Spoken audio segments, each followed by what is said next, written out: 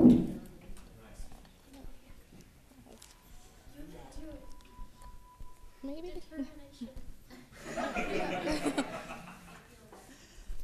Did I put it up there too tight?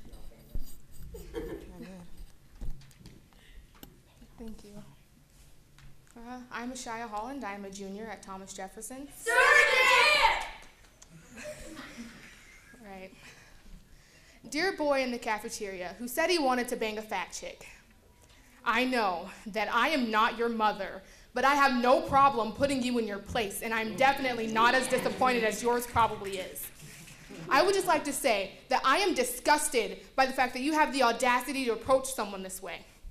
It's revolting, and clearly you didn't pick up on the proper way to hold a decent conversation with someone when we learned how to in kindergarten.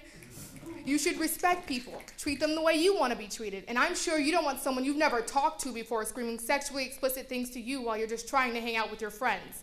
It's ridiculous that you feel so entitled to women's bodies that you think you have the right to talk to one the way you have. Newsflash, you don't. You have no right to sexualize a body you don't understand or respect.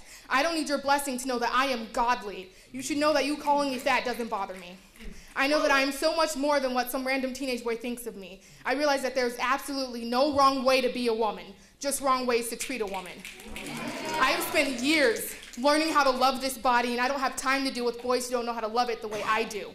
But maybe, just maybe, I can find it deep in my heart to I can find it somewhere deep in my heart to forgive you, because after all, you're just a teenage boy who probably doesn't understand how babies are made and thinks it's cool to address women as fat chicks and that they are probably put on this earth to satisfy him.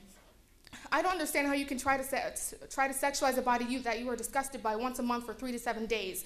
You don't get to sexualize me when society still sees it as wrong for me to sexualize my own body, and my anatomy is seen as so taboo I have to whisper that I need feminine products. I am waiting for the day that my body is not seen as a commodity that I don't get to use, and the way my body works is not seen as a natural curse.